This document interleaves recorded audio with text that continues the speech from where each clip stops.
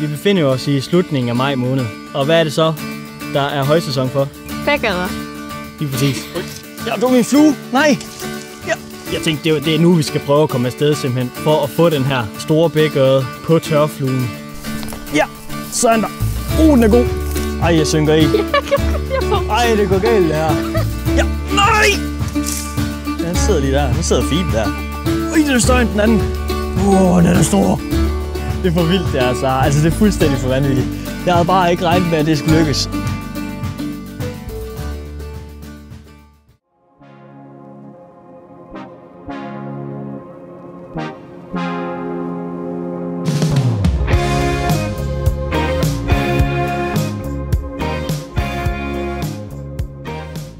Hej alle sammen, og velkommen til den her video.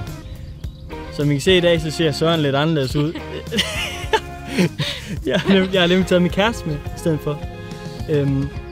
Og det, den her video skal handle om den her gang, det er simpelthen måske åens mest mystiske fisk. Vi befinder os i slutningen af maj måned. Og hvad er det så, der er højsæson for? Bækkereder. Lige præcis. Ej, der er højsæson for bækkerne lige nu.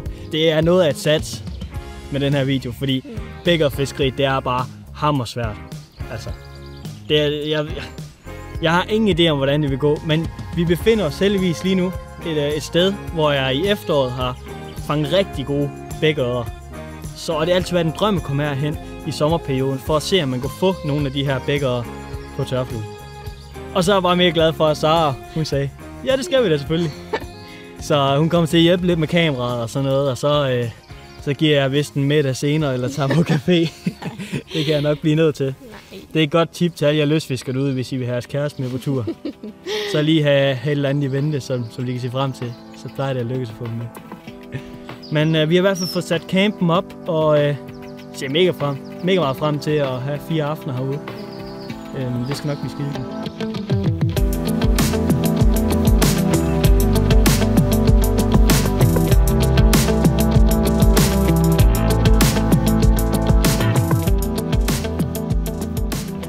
Det er første aften hernede ved åen. Vi har fået smækket vores madrasser op hen i campen, som sagt i introen, og vi er egentlig bare gået hernede og nyt stemning, nyt vejr. Det har været fantastisk hver dag. Og så håbet på at kunne spotte nogle fiskringe, og vi har faktisk set, en del fisk, altså vi har set store fisk. Og så har vi også set en lige hernede, hvor vi står. Og altså vi står sådan set bare i joggingbukser og kondisko, men selvfølgelig er stangen med, så vi tænker lige at se om der vil noget. Det kunne være vildt her på første aften, hvor vi ikke regnede som sådan med at fiske, at vi bare lige fanger en stor en. Det må vi se om det lykkes nu her i hvert fald. Vi giver det et skud. Yes. Nu gør vi os klar. Oj, det er Kan I se den? Kan I se den dernede? Kan I se ringene? Det var lige dernede. Der var den lige op igen. Og for det ikke skal være løgn, så er det lige præcis det sted, hvor jeg har fået en af de 50 cm spækker, og jeg har fået en del af hernede. Så det har jo altid været en drøm om at få lov til at prøve det her med fluestangen. Nu kan jeg se, at mit forfang det er lige lidt krøllet. Så er det for at lige strukke lidt ud, så det er bare spiller. Tit med de her fisk her, så har man kun én chance. Så det er med at få planlagt sit kast, sørge for... der var den op igen. Den var op dernede igen. Shit, mand. Altså, giv det et skud. Jeg har sat sådan en nymf på her. For at se, om det er det, der med her. Det starter vi med. Så må vi se, hvad den siger til det.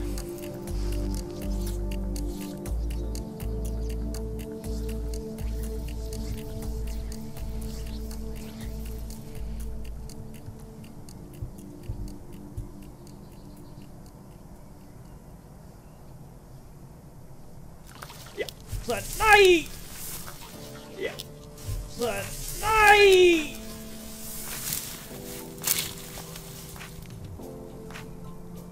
Øv. Fuck! Ej, det må man ikke sige. Men det var den gode fisk. Ej, hvor er det nederen. Og den bider ikke på igen? Nej. Prøv. Så meget. Man kunne ikke godt det. Nej. Fisk for søren. Den der, den prøver vi lige. Ja. Den anden vej. Skal vi starte med den her hernede?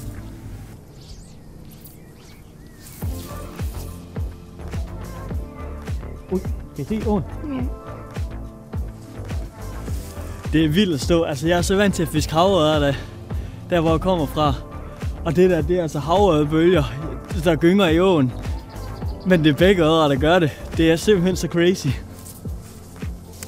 Jeg synes, vi caller den. Og så kommer vi tilbage her igen i morgen. Og så ved vi, hvor fisken er. Og så giver vi et skud. Den tog jo fluen med det samme i anden kast, altså. Den store af dem. Så der er ikke andet at gøre, end at vi skal tilbage til lejren og få startet noget bål og ind og hjem og lave noget mad. Og det bliver hyggeligt. Det er fedt.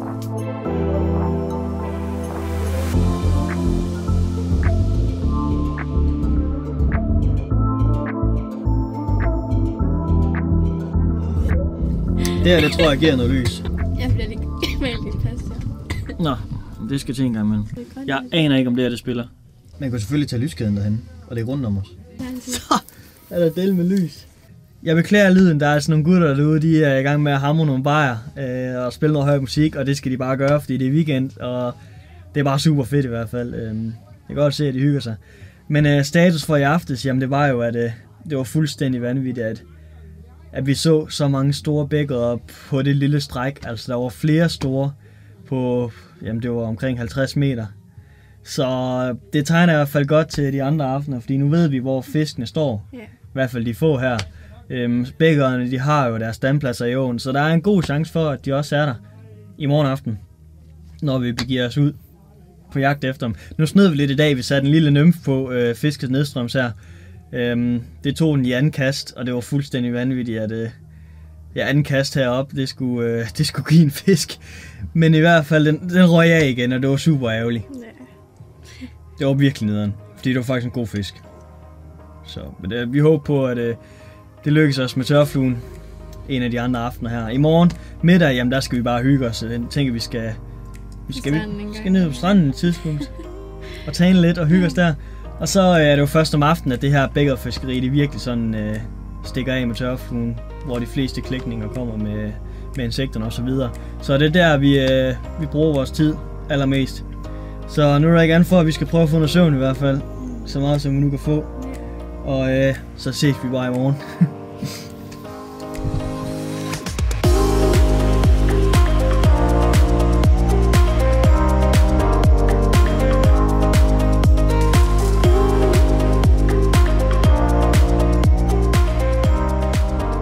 Jeg har også tænkt mig i den her video at give lidt fif og tricks til at komme i gang med det her bækkerfiskeri med tørfluen.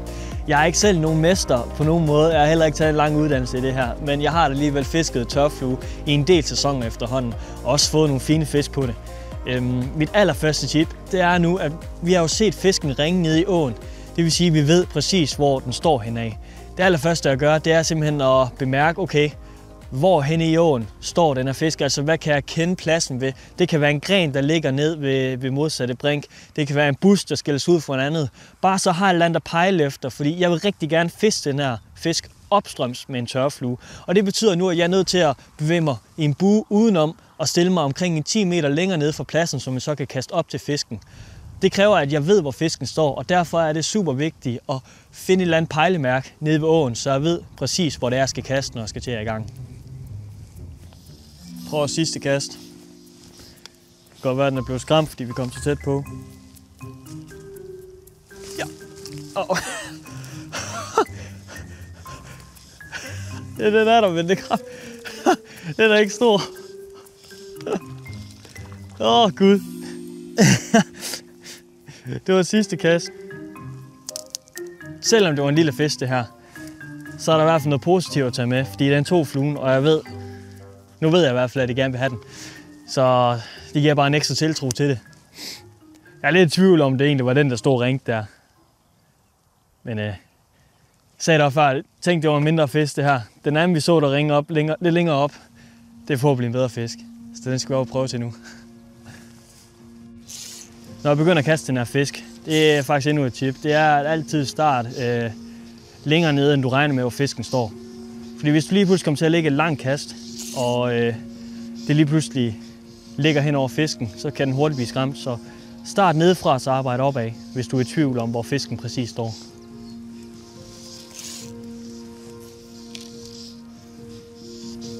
Ui, der var den op. Det er nu benene begynder at ryste lidt.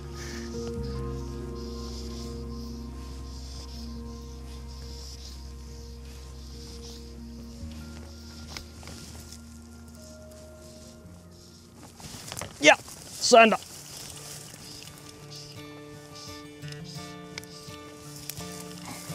Den er god.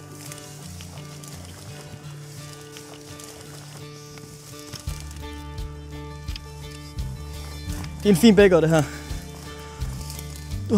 Shit, mand. Fuck.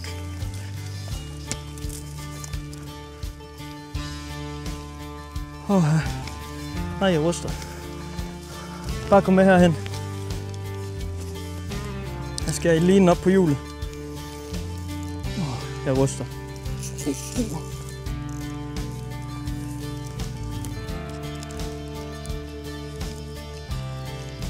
De der headshakes, dem kan jeg ikke lide.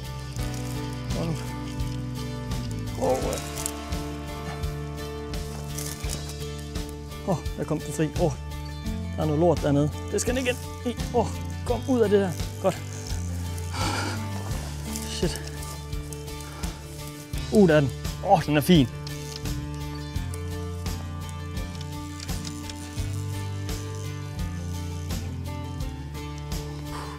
Der er sgu lidt nerver på.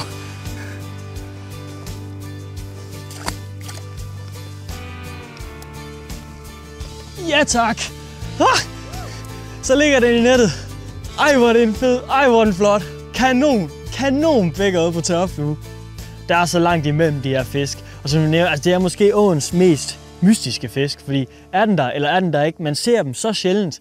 Og nu her, der har vi et eksemplar i nettet, som bare beviser, at hvis man kender sit vandløb og gider at undersøge og udforske, jamen så er der mulighed for sådan noget fiskeri som det her. Det her, det er altså en bækker omkring de 50 cm på tørfluen i Danmark. Og det er altså lidt vildt. Så nu synes jeg da i hvert fald, at vi lige skal se den. Prøv lige at se en fisk. Det er fuldstændig vanvittigt. Jeg kan i hvert fald ikke blive mere glad, og den her den er også ved at være klar til at smutte. Så lad os give den friheden igen. Tak for den her gang. Tak for kampen.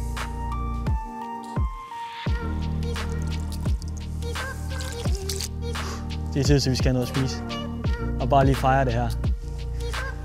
Yes! Woo!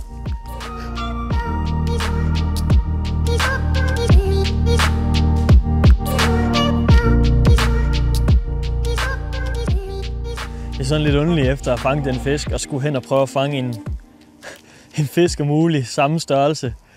Det er sådan helt surrealistisk. Fordi der er så langt imellem de her fisk. Men som vi så i går, så var der flere på samme sted. Og det kunne muligvis være en af de store, som også står og ringer lidt længere opad. Så prøv at gå derhen. Se om vi kan fange den.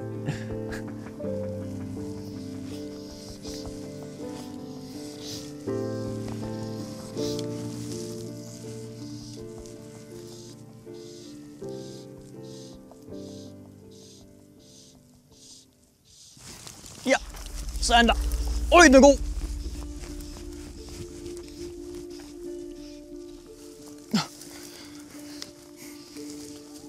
Har du det på video, skat? Bevæg den der grøntsager for lyden.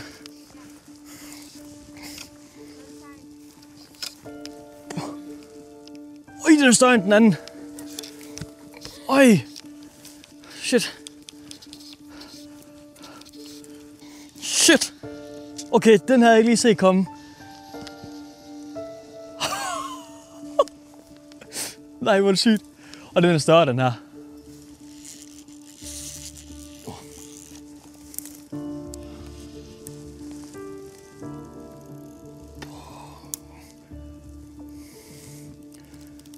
Holy moly. Holy moly. Holy moly. Nej. Den er stor. Har jeg overhovedet mit net på? Ja, okay. Nej, fuck. Nej.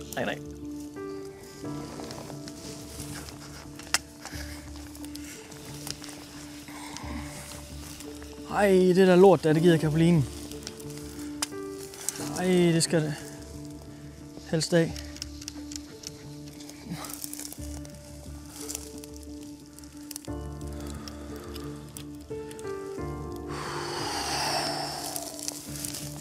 En fisk. Den er så vild.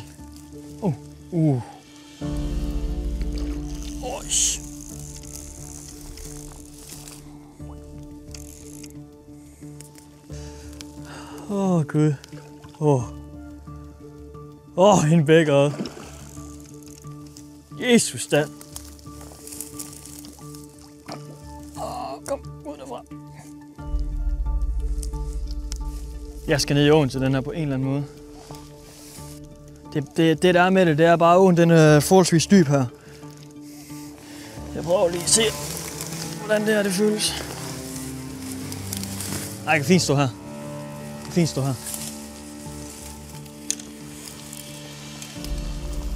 Shit. Er du klar til... den er stor!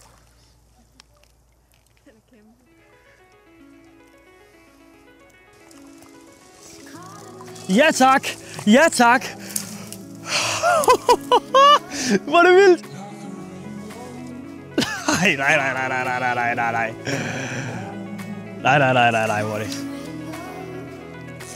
Ej, hvor er det crazy. Jeg ved snart ikke, hvad jeg skal sige. Det er simpelthen for sindssygt.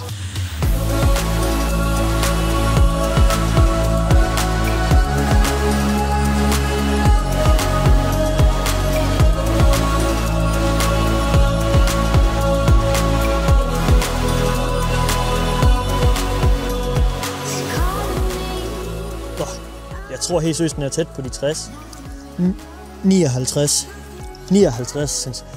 59 cm spækker. Og så få det på film. Altså jeg ved ikke, hvor mange der har prøvet det. Det var det, vi kom for. Så det var sådan en fisk her. Og skal vi ikke bare sætte den ud igen?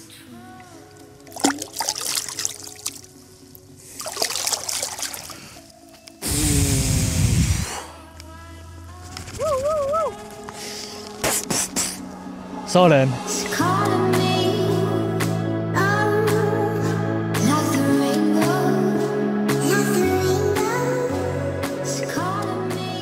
Vanvittig aften. Altså virkelig vanvittig aften. Det burde ikke kunne lade sig gøre det her. At vi er, jeg kan godt sige det, så røvheldige at fange 2 bækkere i den kaliber der. Og så få det hele på film. For en ting er at fange den uden kamera på. Men når man lige pludselig tager kameraet med, og man bare skal have den der gode fisk, og det så lykkes, altså det er jo fuldstændig vanvittigt. Ja, vi har 2 aftener igen, og jeg er med det allerede nu. Altså, jeg kan ikke se, hvordan man skal kunne slå en bækker på de 59. Det skulle være, fordi komme op på de magiske 60, det er jo vanvittigt, men ja, vi skal da i hvert fald ud og fiske lidt. Det tænker jeg.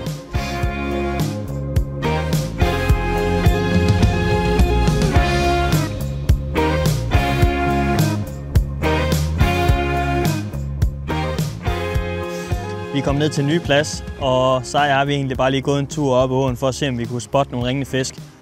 Og i det vi står og har fundet en fisk lidt længere opad, så har vi faktisk set en fisk ringe lige herhen. Så planen nu, det er, at vi skal hen og give den et skud, om den vil lege med. Det er træls. Jeg tror faktisk, det er nemmere at lave et baghåndskast.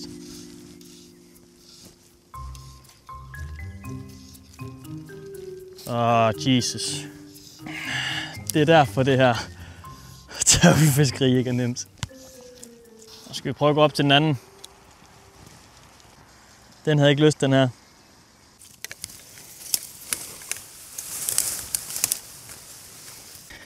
Den fisk, vi skal op og fiske til lige nu, den er meget nemmere at kaste, når man står på venstre.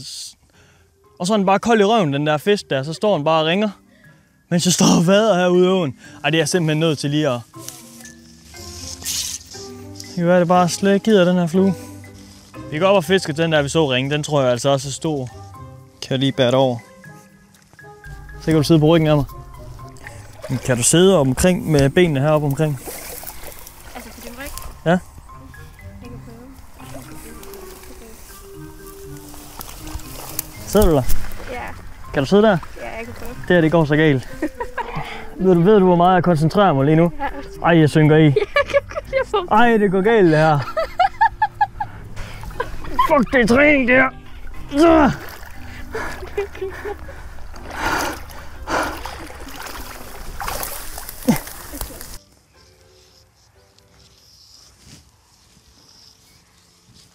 Det er fordi, jeg er bange for at ramme dig. Den ligger godt. Hold da var den. Den er ikke så stor.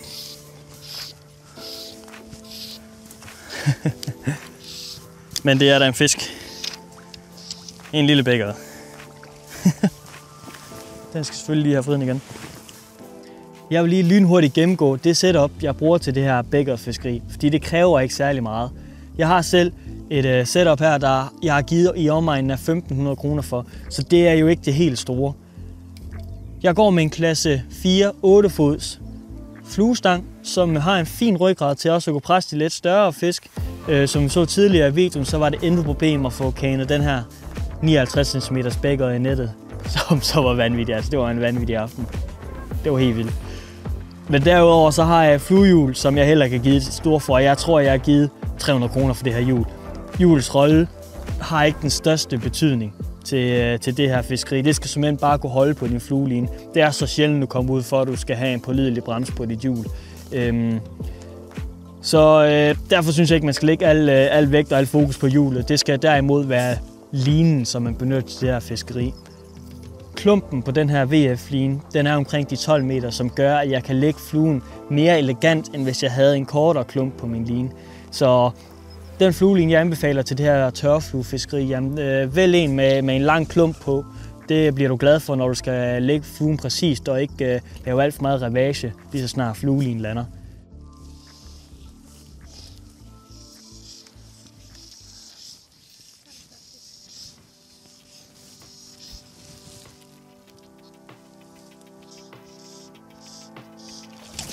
Ja. Hold da kæft. Ui. Hold da kæft, den stikker af. Det var da voldsomt. Altså, den er ikke engang så stor igen, men det tror jeg da ikke. Eller... Det var godt nok på et hængende hår. Hold nu.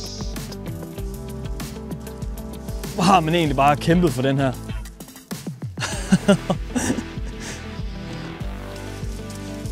Nå, men jeg skal ned. På vej ned i åen for den her.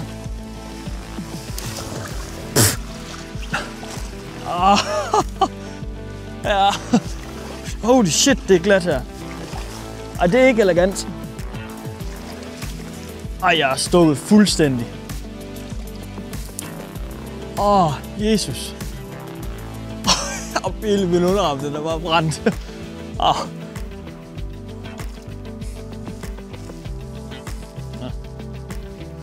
Den er bare stærk, den her. Så, det er bare sådan en tyk basse. Fin størrelse fisk på tørfluen stadigvæk. Det er ikke den største sammenlignet med de andre vanvittige fisk, vi har fået på den her tur. Men den kan helt sikkert et eller andet. Altså, de er så smukke, de her bækkere. Og den her, den fejlede helt forrygende. Altså, den gik helt amok. Og det, man skal vide om de her bækkere her, det er, at det tager utrolig lang tid for dem at gro en vis størrelse. Så en stor bækkerød, den er alligevel en del år gammel. Og vi anbefaler bare på det kraftigste, at alle bækkerød, man får, de bliver sat ud igen. Også for at beskytte den her bestand, som kan være nogle steder rimelig presset af naturelementer, som for eksempel skarv, og det kunne være odder, fiskehajer. Så hvis man gerne vil have et rigtig godt bækkervand, så er vejen frem i hvert fald at sætte alle de fisk ud, som man fanger. Og får den lov til at svømme væk. Yes. Men det er jo egentlig en fin afslutning på en fantastisk tur, vi har haft. 4 helt kanon aftener hernede langs åen. Og det er i hvert fald ikke sidste gang, at vi kommer hernede med en fiskestang i hånden. Så tusind tak, fordi I så med, og så ses vi bare i en anden video.